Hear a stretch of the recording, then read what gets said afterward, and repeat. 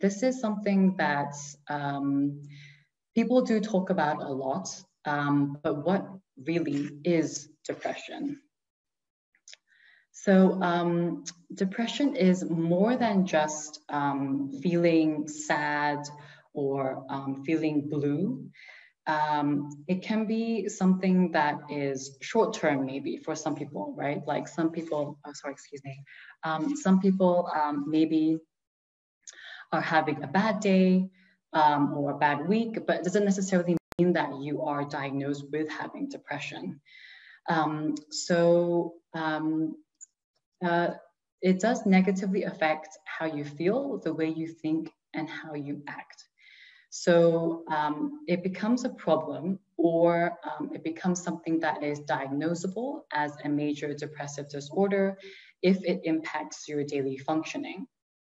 So again, like I said, maybe if you're having a depressed mood, you're feeling a little bit low, it doesn't necessarily mean that you have depression. You're just having a low mood, maybe in reaction to something that is happening. So maybe you went through like a breakup, or there's been some kind of change in your life, or you're finding something that's challenging. So these are the things that you may react to.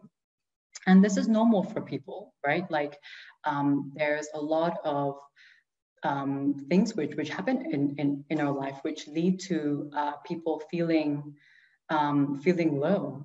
And it's about a way of how to cope with that, how to recognize that.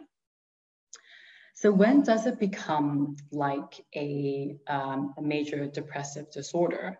So some of the things which we can encounter is having a depressed mood. So like a very persistent, a very low mood, a very severe low mood as well. Maybe having a loss of interest in the activities that you used to enjoy doing.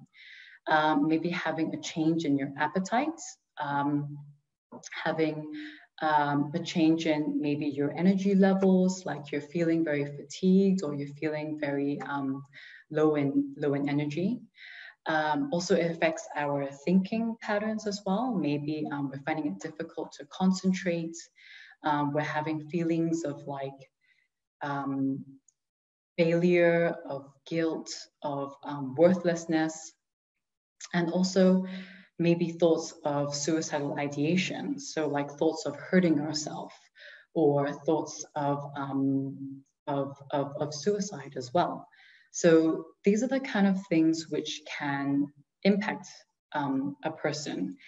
And for it to be diagnosed, it's to have at least 5 of these symptoms nearly every day for about 2 weeks. So this is the kind of guideline, right? And again, these signs and symptoms may not affect everyone in the same way.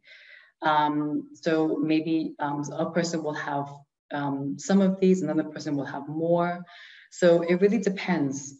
There's a lot of individual differences in how we experience depression. So the symptoms may change for everyone, but then the main thing is that it does cause a lot of distress in a person, and it may disrupt their relationships and things like that.